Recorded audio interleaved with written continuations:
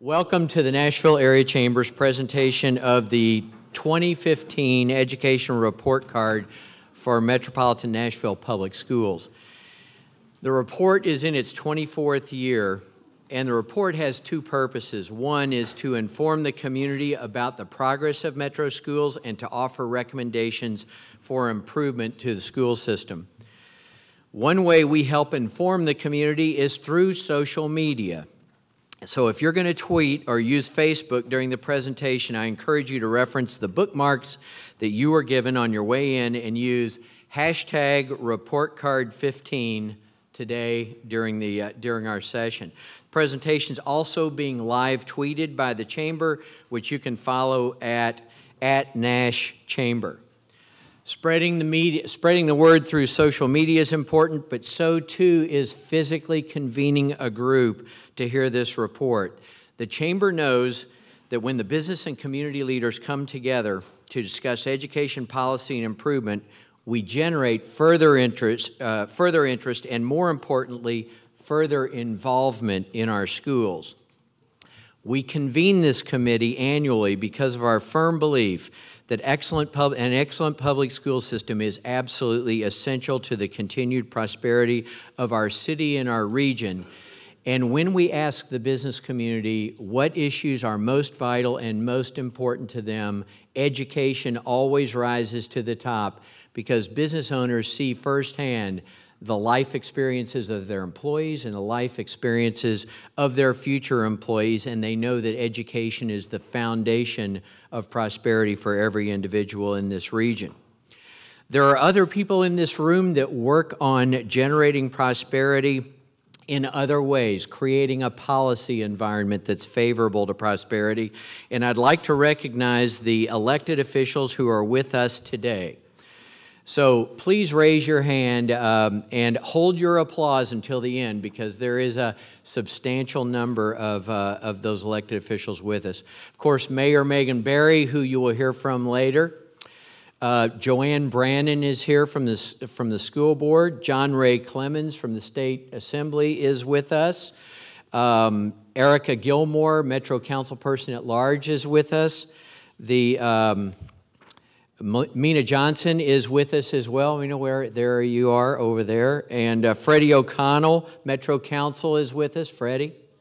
I'm looking for Freddie's hand. Okay, there he is, right on the front row. Mary Pierce from the school board is with us as well. Jason Powell is with us as well. Anna Shepard from the Metro School Board is with us. And Brett Withers from the Metro Council is also with us. Great. Let's hear it for those public officials.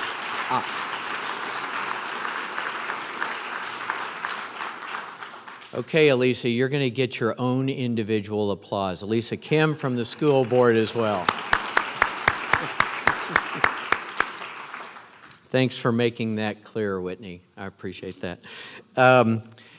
So before we begin the program, I just want to say a few thanks. First of all, to the committee. It is an arduous task, maybe the most time-consuming and most difficult task we ask volunteers to undertake as they meet weekly for the fall for hours on Friday to dig deeply into the education arena. So I want to say thank you to the committee members and, of course, the co-chairs.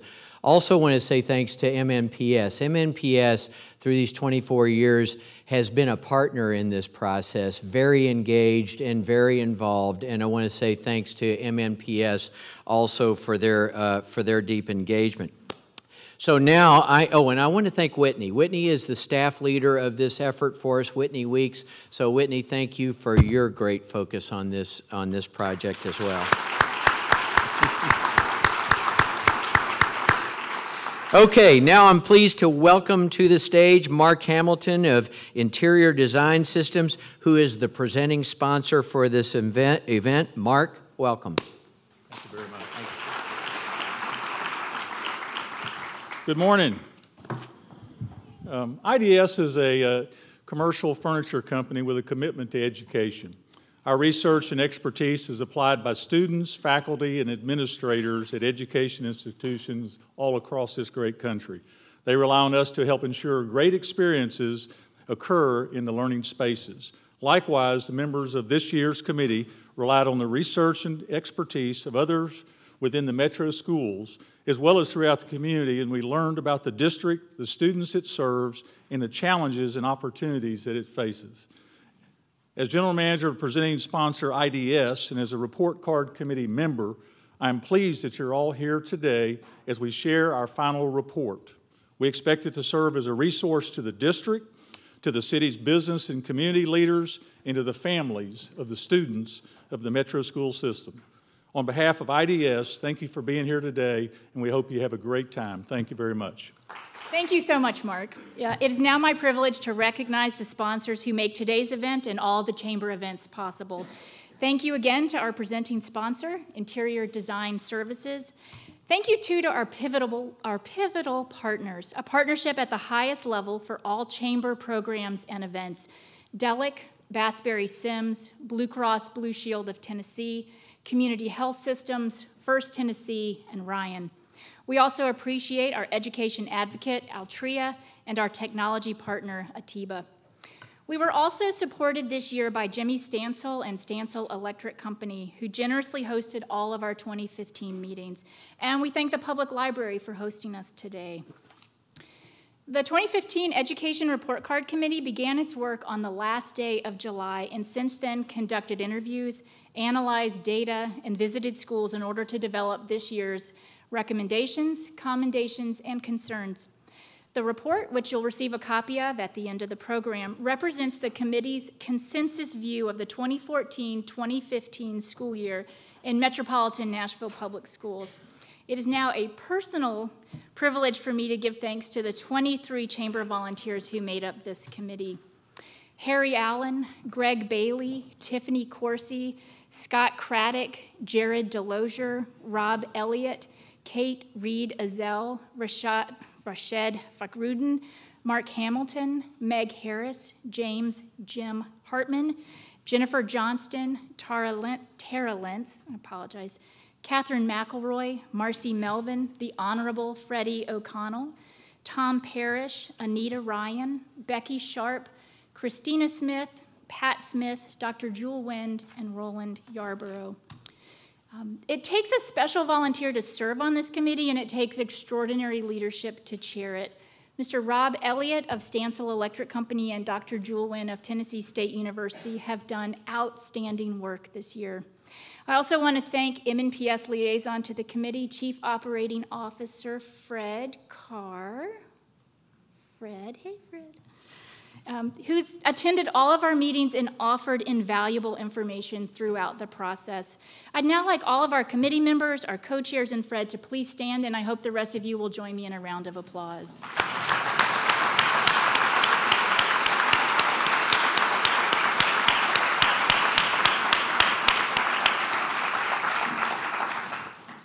At this time, it is my pleasure to introduce the chair of the Metropolitan Board of Education, Sharon Gentry. Good morning. Oh, this is exciting. So I want to thank Ralph for recognizing the board members that are here, and I want to give you all a special thank you for taking time out of your day for joining us to hear this report. Special thank you again to Ralph and the chamber staff for undertaking this effort that, in spite of what you might think, we actually do look forward to every year. I also want to thank Rob Elliott and Dr. Jewel Wind for their efforts in leading us up to this point, to these recommendations.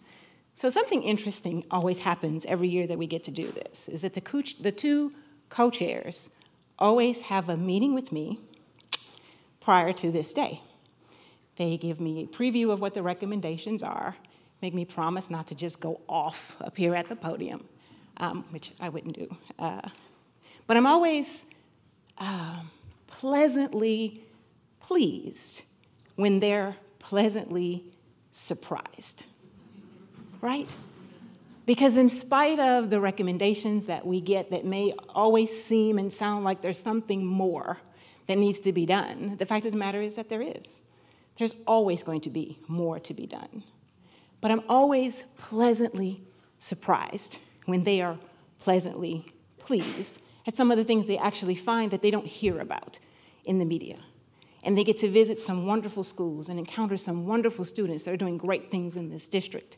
It doesn't take away from or undermine or negate any of the recommendations that are made, but I'm always, always excited when anyone gets to go into our schools and have an experience that doesn't exactly mimic the headlines, doesn't actually mimic what happens on the board floor.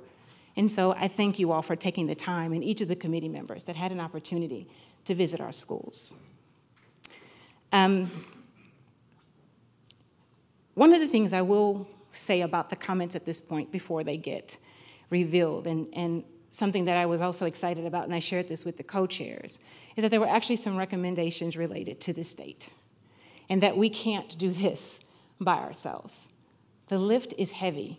It doesn't mean it's not our responsibility to own, but we need partnerships. And so in the introduction from our representative and supporting partner from IDS, when he actually said that this is a resource to the district, but also to businesses, that hopefully when you all take a look at this report, you will see opportunities to step up, to step into our schools, to reach out to us with a hand that says, how can we help? The challenge will always continue to be, however, that the conversation continues to mill around symptoms and not the problem. I have a whole lot of catchphrases, and this is one of my favorite ones. I don't like talking about symptoms. I'd rather focus on the problem, but the problem is hard. The symptoms are easy. The symptoms make very good headlines. They make very good buzz phrases and catchwords. They're easy to rally around. They give people things to talk about. And we're in a very interesting time this year with what you'll find and see in the report about the growth of the district. We're at the verge of having a turnover of potentially 5 members of our board. And yet we are expecting consistent performance from our district. But the problem will always be seemingly insurmountable as long as our symptoms remain the headlines.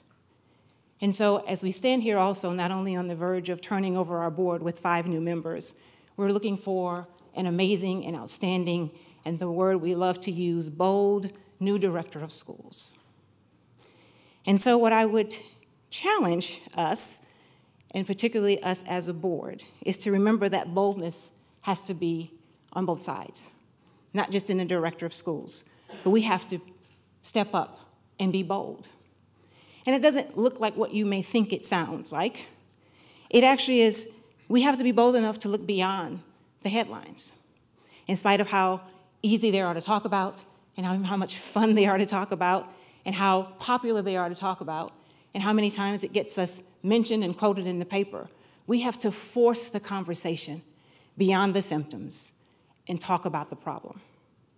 We have to be bold enough not to play into the rhetoric of the hour in an attempt to avoid being on the receiving end of a Twitter rant or a spiteful Facebook post. We actually also have to be bold enough to risk being called out in public participation. It's what we signed up for. But does it make the job any easier? And I'll go ahead and say it, that as we stand here, getting ready to go into an election for 5 new seats, we've got to be bold enough to lose a vote, to talk about what needs to be talked about. Bold enough to risk not having that seat because we decided to have the right conversation at the right time. Several years ago, a movie came out, and Howard and I went to see it, called A Time to Kill. I want you to know it took me probably 10 years to see that movie.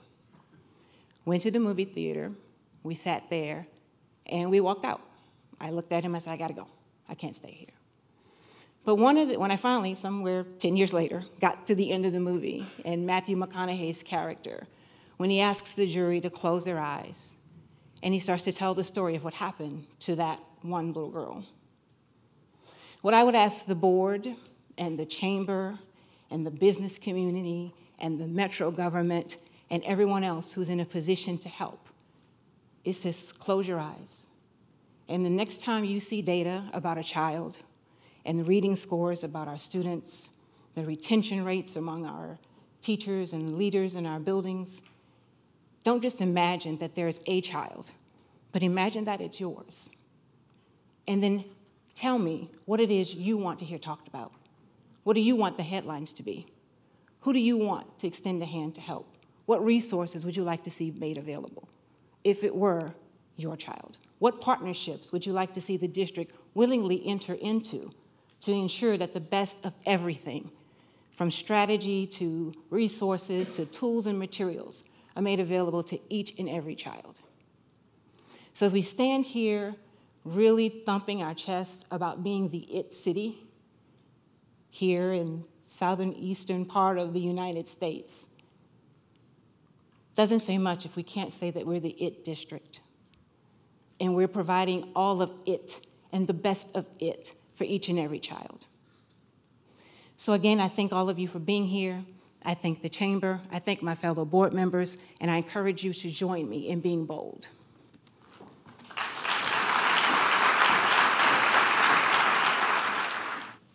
Thank you, Sharon, most sincerely. And thanks to all of you for being here today. Our committee of 23 spent a collective 750 hours of volunteer time to produce this report. 8 of my committee members are MNPS graduates, and 10 are current MNPS parents. We heard from 55 educators, elected officials, and community leaders. We also visited 1 pre-K center, 3 elementary schools, 2 middle schools, and a high school, all between July and November. Our objective: we were singularly focused on helping the families of nearly 82,000 students, individual students, enrolled in MNPS in our entire community. Understand the progress Metro Nashville Public Schools is making toward its goal of providing an excellent education for every student. Each year, the committee makes recommendations designed to help improve the quality of education for MNPS students. It is not the act of recommending that is significant. Instead, it is the impact once a recommendation is implemented. With that in mind, we review the status of last year's recommendations. Annually monitor the implementation of MNPS's strategic plan through 2018. Implemented. The committee confirmed that each tier of schools, elementary, middle, and high, have their own strategic plans, each of which is aligned with Education 2018, the district's strategic plan. Key components of Education 2018, such as student-based budgeting and principal autonomy, are being implemented. Reform the pay supplement system to financially reward teachers assuming leadership roles at their schools. Implemented. Metro Schools allocated an additional $1.4 million to teacher leadership stipends. The district standardized the definition of teacher leadership roles and significantly increased the amounts of stipends so that they now range from several $100s for lead teachers to several $1,000s for instructional coaches. Catalog those issues most commonly identified as impeding school-level autonomy in order to identify potential policy or statute changes. Implemented. MNPS identified and assigned a dollar figure to policies, mandates, and laws that make up the predetermined or locked portion of school budgets. Annually, a district-led committee of principals and central office administrators evaluates this catalog and explores the feasibility of decreasing that locked percentage. Metro School Board should recommit its adherence to policy governance by engaging in ongoing professional development. Not implemented. Metro School Board should time the hiring of a new director of schools to take place after the election of Nashville's mayor in 2015. Not implemented. Additional information about the 2014 recommendations can be found in this year's report, which you will receive at the conclusion of today's program. After our look back, we now look at the present as well as the future. In making an assessment about the performance of Metro schools, our committee looks primarily at the results of the district's own academic performance framework, a district-created measurement used to calculate each school's unique score. Metro schools developed the APF using 4 measures: academic progress, academic attainment and college readiness, achievement gap closure, and school culture and climate. Metro then classifies schools into one of 5 performance categories: excelling, achieving, satisfactory, review, and target. While Metro Schools has made clear progress since Tennessee's move to more rigorous academic standards beginning in 2010, we are disappointed that overall progress stalled during the 2014-2015 school year. Metro Schools' greatest challenges continue to be in elementary and middle school grades. Elementary schools gave the district's weakest performance, particularly in reading and language arts. The results of the academic performance framework have been discussed broadly in our community since October. What our committee wants to know, however, is more complex. We use the district's APF to answer 4 questions about how school performance specifically affects students. First, did the number of excelling and achieving schools increase? No. There was a net decrease of 1 school, from 34 in 2014 to 33 in 2015. Second, did the number of students served by achieving and excelling schools increase? Yes. Approximately 16,600 MNPS students, 20% of the total students, attended a high-quality school in 2015, which is up from 18% in 2014. Our third question, did the number of target schools, the lowest performing category according to the district's APF, decrease? The answer is no. In fact, there was a net increase of 5 schools from 13 in 2014 to 18 in 2015. All 18 target schools are elementary or middle schools.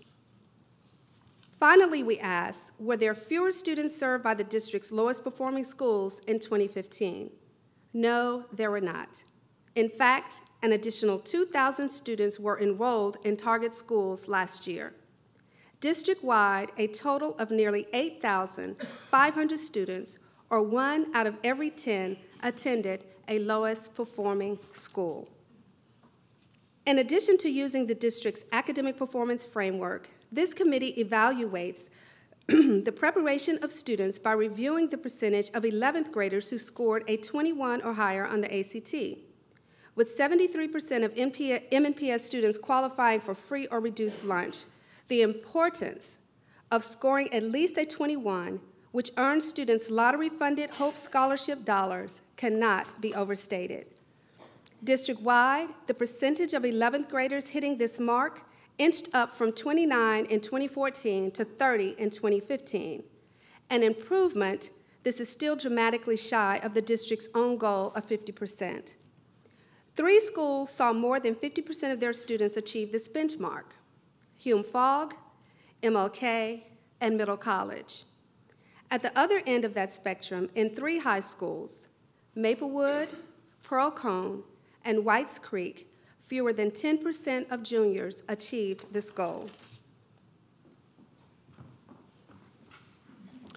Receiving much recognition is the improvement in the district's graduation rates. It rose from 78.7% in 2014 to 81.6% in 2015. And 18 of MNPS's 23 high schools saw an increase in graduation rates. This calculation is the number of students who graduate on time and is not necessarily reflective of all students who earn a diploma in Metro schools. With last year's graduation of 81.6%, the district is nearing its previous high of 83% in 2010, when English learners and exceptional education students were given a 5th year to graduate. A third set of data the committee uses is results from annual testing. This includes end-of-course exams for school students and TCAP for 4th and 8th graders. District-wide, progress in reading and language arts was moderate or declined in 2015. As indicated by the orange or top line on the graph you see now, 56% of sophomores were proficient or advanced in 2015, an increase of 1% from 2014. This is according to the results of their English 2 end-of-course exams. Next, we look at 8th grade, indicated by the blue line, where proficiency rates increased by 6 percentage points in reading and language arts last year, bringing to 41% the percent of students who leave middle school proficient or advanced in English. Finally, We see the purple line representing 4th grade. It is this performance our committee found particularly distressing. Reading and language arts scores fell by 5 percentage points to 36% proficient or advanced.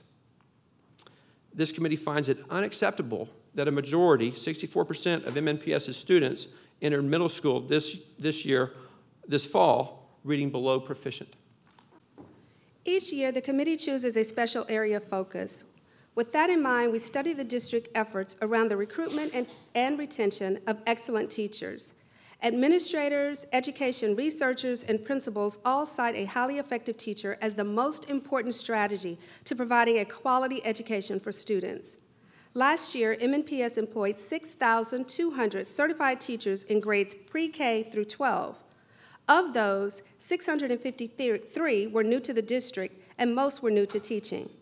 When it comes to retention, nearly 16% of the district's teaching force leaves the classroom every year.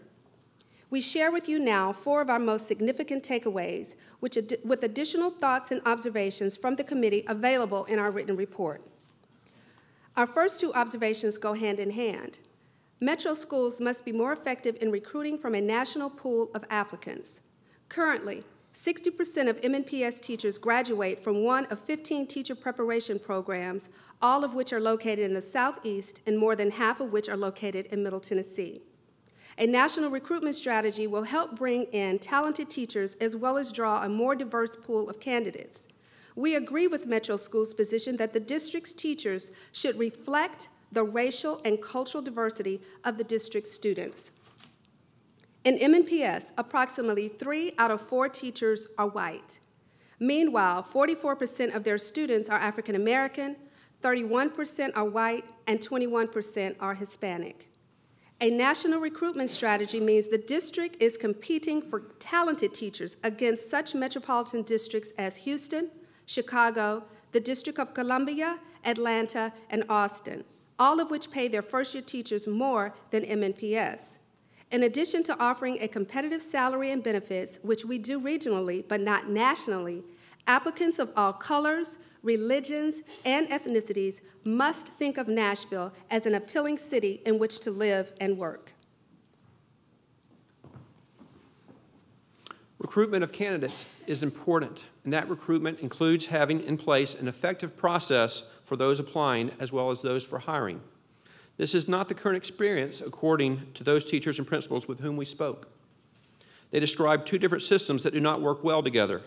Instead of a system that adds value, principals and applicants shared how they found ways to work around what is currently in place. Additionally, an inability to access email and student information, failure to receive paychecks, and inconsistent onboarding were frequently cited as frustrations by new MNPS teachers. These issues can and must be resolved. Once a teacher becomes part of Metro schools, keeping them here is paramount.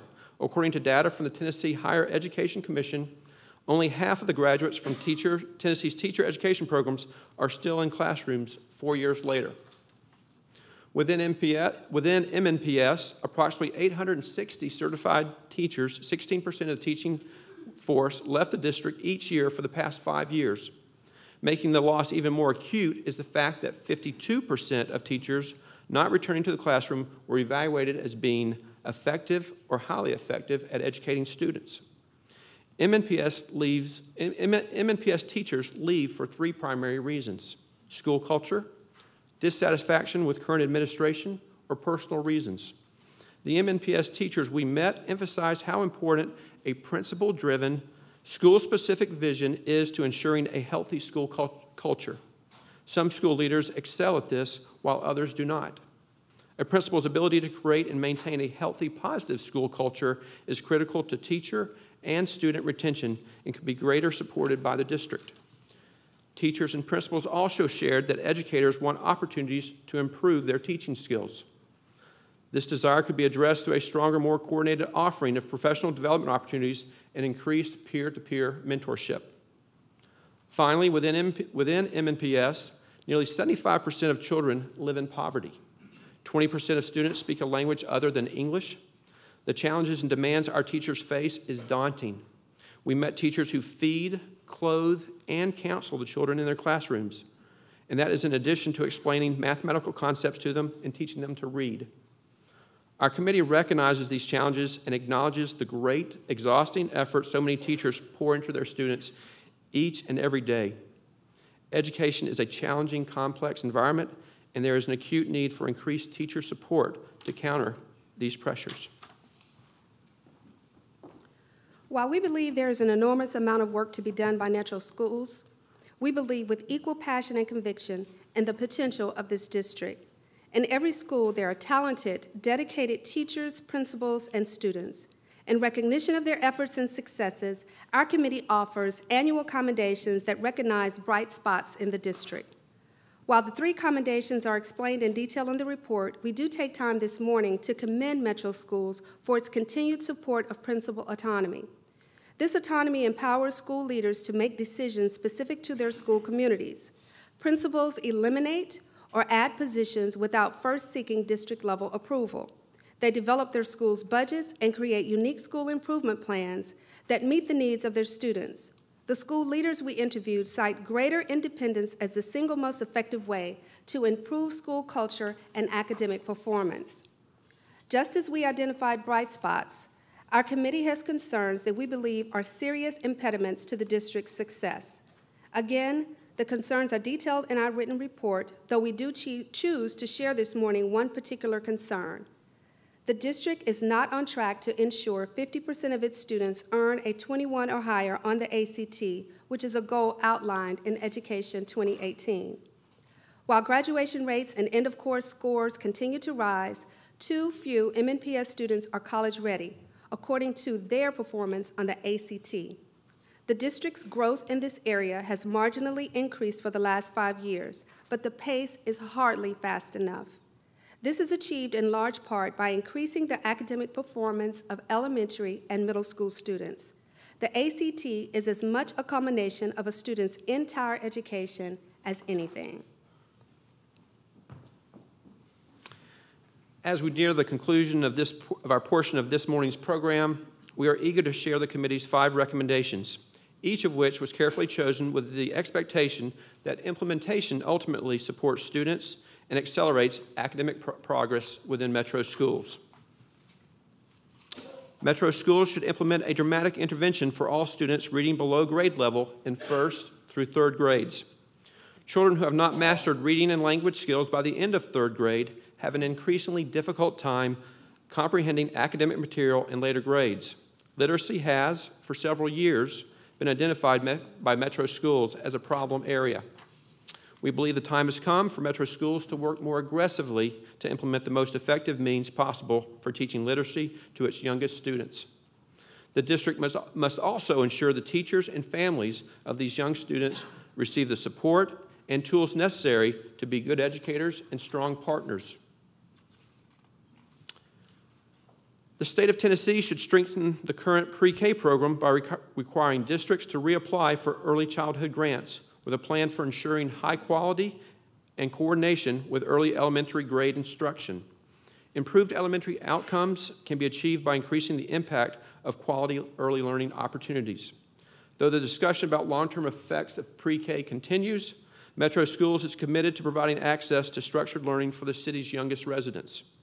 Similarly, we believe the state should strengthen its commitment to early childhood education by focusing on the quality of the programs offered. MNPS should increase collaboration amongst educational delivery systems, including charter, zoned, and choice schools.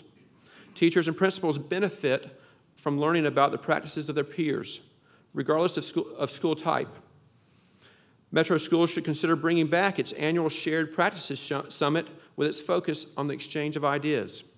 It should also increase the intentionality of connecting executive and assistant principals from schools with similar demographics and challenges, regardless of school type or grade served.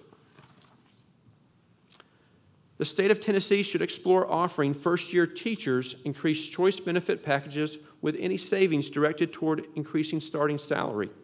Since July 2014, Tennessee has offered a hybrid retirement program option for state employees, including teachers, as an alternative to the traditional Tennessee Consolidated Retirement System. There is still room, however, to produce an option that increases teachers' take-home pay.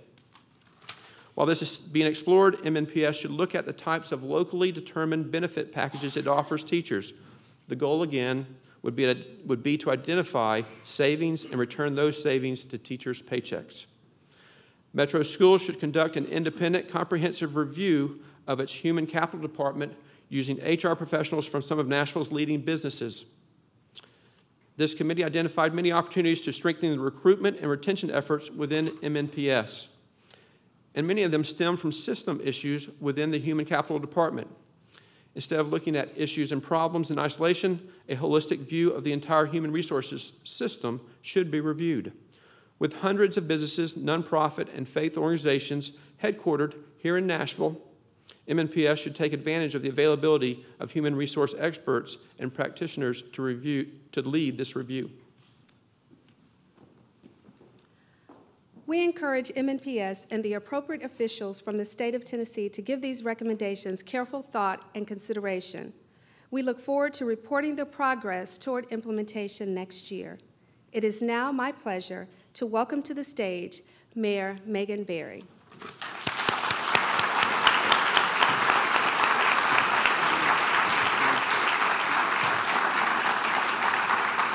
Thank you. Good morning. It's good to be with you here today. And I know we've already done a shout out for most of the elected officials here, but I also just wanted to point out that Criminal Court Howard Gentry is also with us today. I also wanted to tell Ralph that I'm not here to offer anybody a job, Ralph, so it's all good. You're okay. And thanks to the Chamber for all of that you do. I want to also take a moment and thank our interim school director, Chris Henson, his staff, and all of the members of the school board. The work that you do isn't easy. And the fact that you do this work is really important to our city. It's the most important work that we do, and that's educating our children. Finally, I also want to thank the members of the Chamber Education Report Card and their committee, especially Jewel Wynn, my good friend, and Rob Elliott. This has taken tremendous amounts of work, volunteer time, and this is volunteer. They do this because they love Nashville. They do this because they love our kids. And that is what we need to remember. The 2015 recommendations are good ones, and I'm pleased that I had the opportunity to see some of this earlier. And you've all given us some very important targets to hit and some excellent data that we can work with. And we do have to have one goal. And that one goal, and I think we want to make sure that we remember that that's our common goal, is that we want a great education experience for every child, regardless of the zip code that they live in.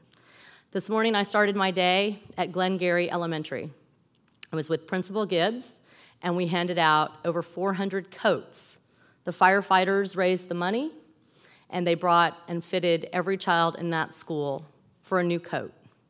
Those are the challenges that we have in our school system. Our schools are asked to do more than just educate our kids. So how do we ultimately achieve the goal of having a great education system? We do it one way, and we do it by working together. I know there are differences in this room about the best way to educate our kids.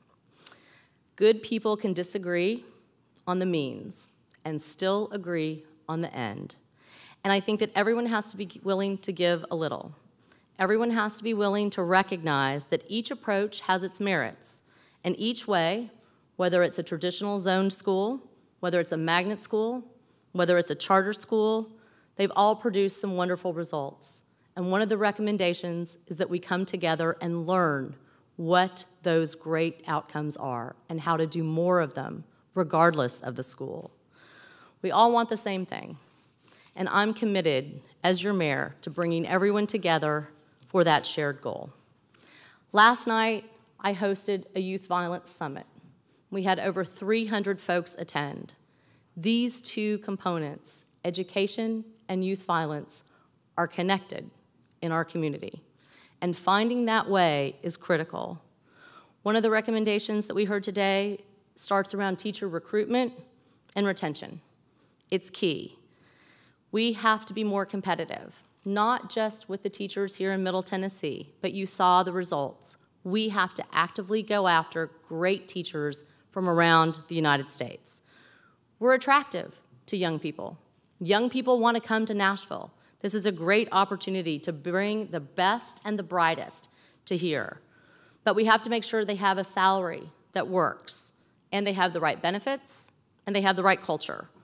As you saw, more than half of the teachers that leave on any given year were considered highly effective teachers.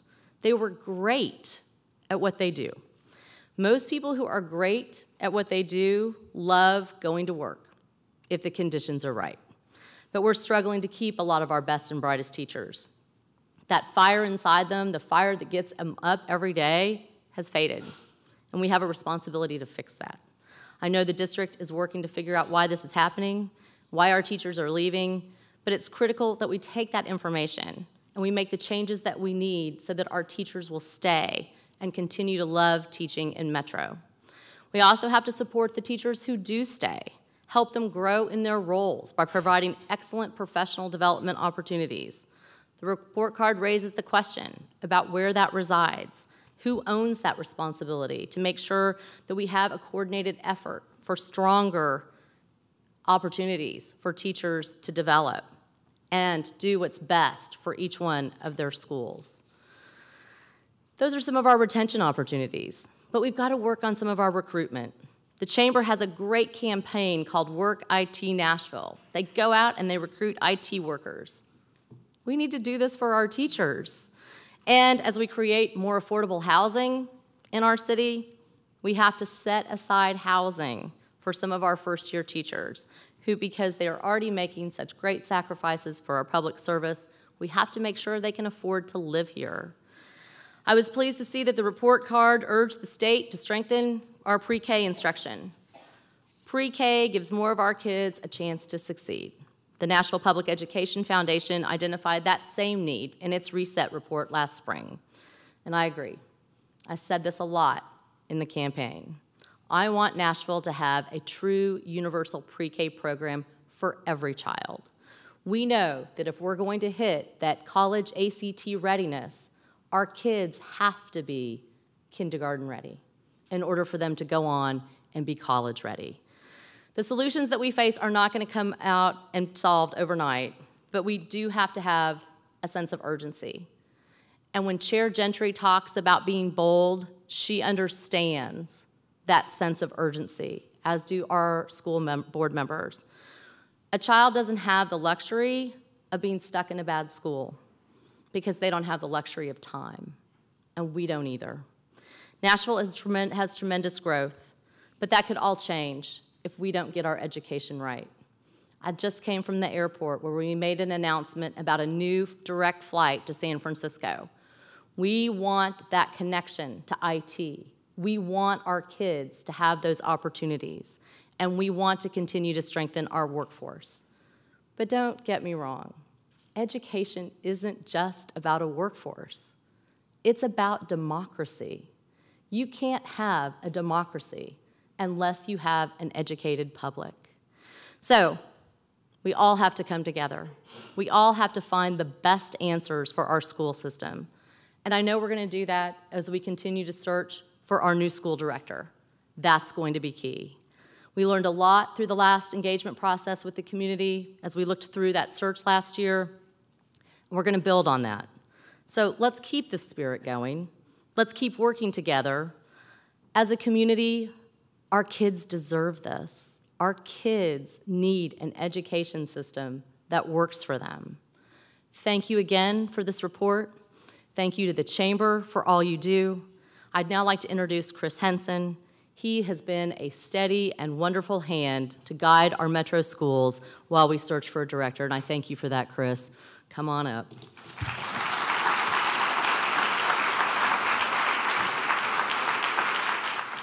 Thank you, Mayor Berry. Thank you, Megan and Mayor Berry. We greatly appreciate the support that you continue to show to our schools. The Director Search Academy Committee that your office is leading in partnership with the Public Education Foundation is vitally important for the future of our school district. I've said since I stepped into this interim director role back in June that I'm happy to serve in this capacity. I've done it before, but I'm not interested in the permanent role. I am, however, extremely interested in seeing our city recruit top-notch candidates. We've come a long way in recent years, but we need a visionary leader to carry us forward if we're going to fulfill our goal of becoming the highest performing urban school district in the country, and I believe we can. So again, Mayor Berry, thank you for your leadership during this critical time. I appreciate the hard work that the Chamber and volunteer committee members put into developing this report each and every year. It speaks volumes about our business community that the Chamber has made education its #1 priority, and that it invests such a great deal of time and resources into supporting our school district's continued improvement. I'm going to respond on behalf of the school district to some of the report card recommendations, but I also want to take this opportunity to describe the progress we're making this school year. We're in an interim period, but we're not standing still. We have a strategic plan, as mentioned, Education 2018, that was approved by our school board, and we're continuing to work toward goals outlined in that plan. This plan is centered around personalized learning for our students. Our school district is diverse, and so too are the needs of the students that we serve. To meet those needs, we have to meet every student where they are when they come to us and challenge them with high expectations, all of them. We're doing this by empowering our principals to be instructional leaders in their buildings. Personalized learning can't happen through top-down mandates. It happens when high-quality school leaders who know their schools and know the needs of their unique student populations are able to design their own instructional plans. We've empowered our principals to do this in a very real way by giving them direct control of over half of our school district's $800 million budget.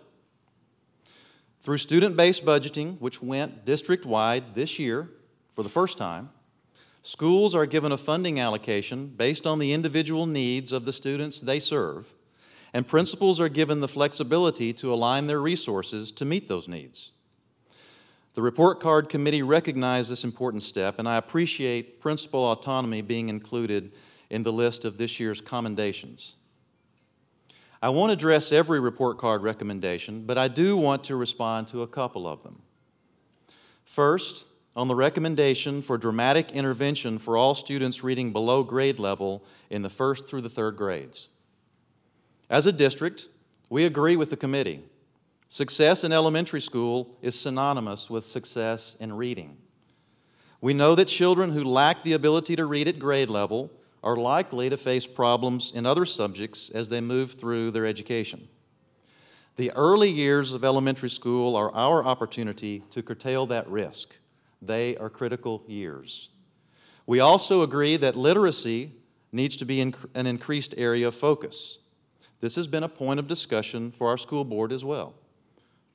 Academic achievement data from last year point to declining reading levels as a statewide trend. However, as I've said before, specifically to our principals, this doesn't excuse the need for us to focus on changing that trend here at the local level. Through student-based budgeting, principals can hire staff to support the academic needs of their schools, and this would include instructional coaches and literacy coaches who work with teachers on best practices in the classroom.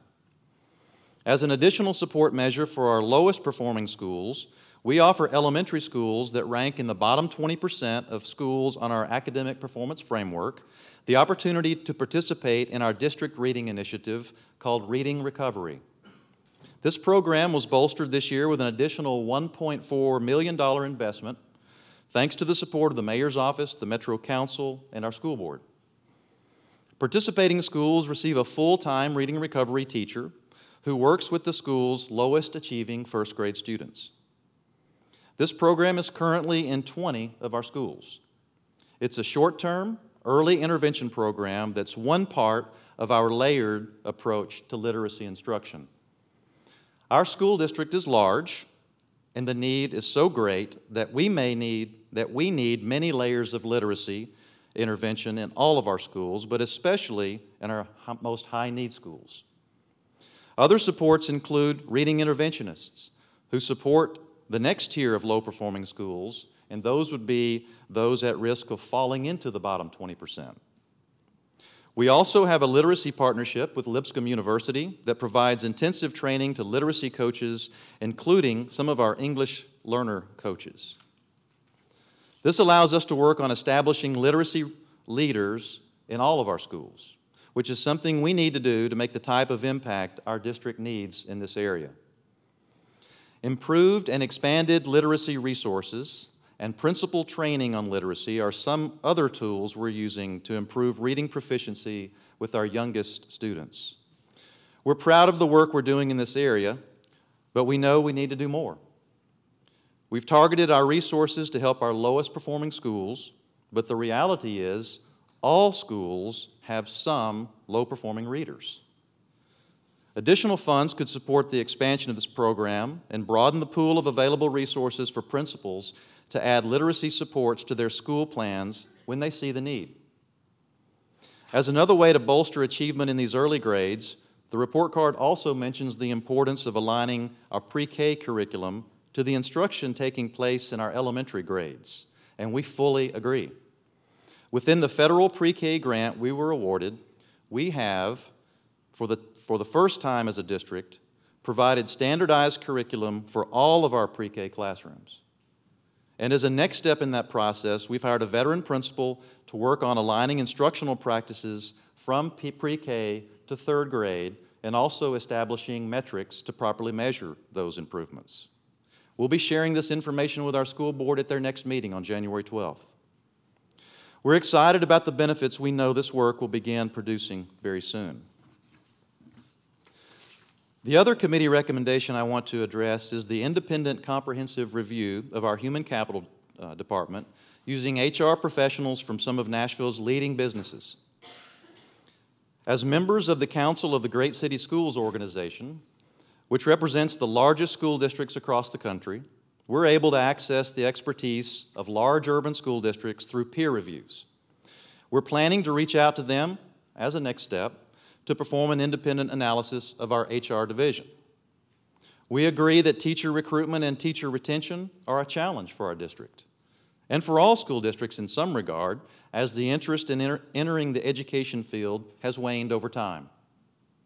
But we also agree that we have no greater lever to improve student outcomes than having a highly effective teacher in every classroom. And so the work to attract and retain top teaching talent should consistently be a priority for our district. And it's appropriately included as a strategy in our district strategic plan. While I support the report card committee's recommendation, I think it's important to point out that teacher recruitment and retention is not an issue that one department can solve, because the experiences that our high-quality teachers have that make them love where they work or choose to leave where they work are impacted by the school environment, by many different departments, and by the culture of the district as a whole. Along these lines, we recently completed a teacher retention plan, which was one of the recommendations in the Metro Performance Audit released at the beginning of the year. This plan was presented to our school board at their meeting a week ago. It was the culmination of 4 months of research and teacher focus groups by a cross-department work group. The work group's own findings were that most teachers who leave Metro schools leave for personal reasons. That accounts for half of our attrition, according to our exit surveys. But the next top 2 reasons were school culture or dissatisfaction with the administration. We have to remember that not all attrition is bad. We should expect to find dissatisfaction, for instance, from low-performing teachers, or those who realize teaching is not the profession for them.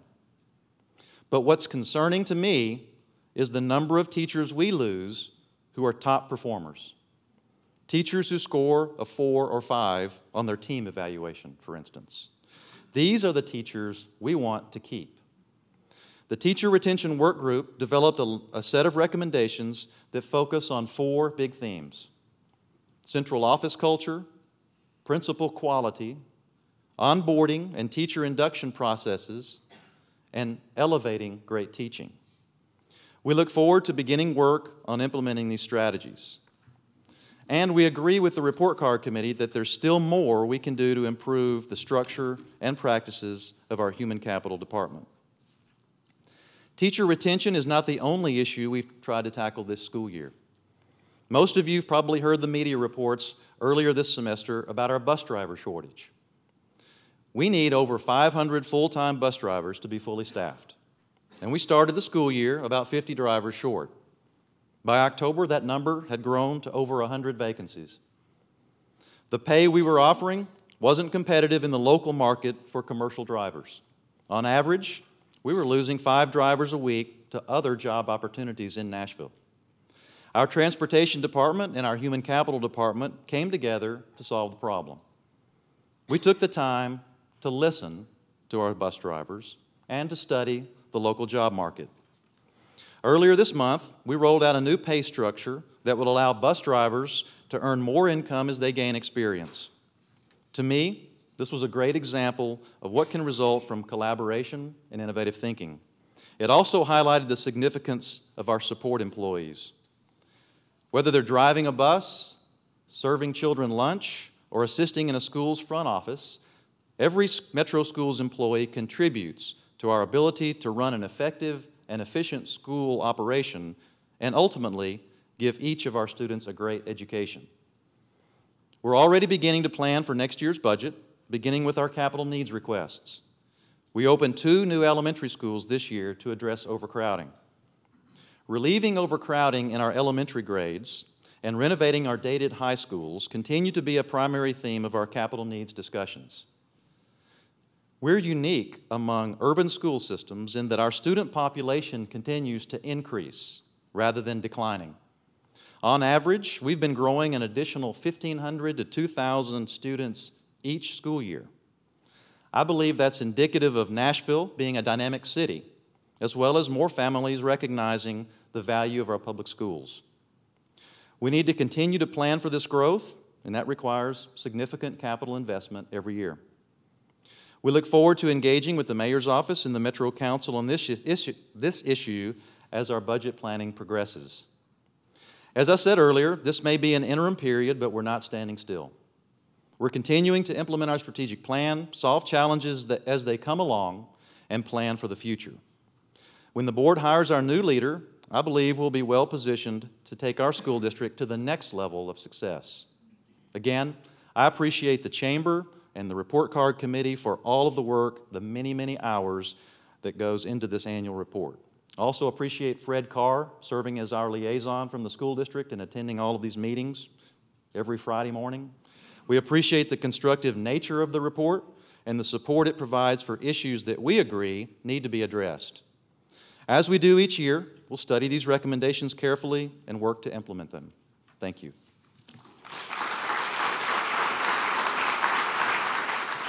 Thank you, Mayor Berry and Mr. Hinton, for being with us today. Sharon, thank you so much. And thanks to all of you for being here today. We appreciate your being part of this important conversation about public education in Nashville. Copies of the report are available outside the auditorium. You can also find it available online at nashvillechamber.com.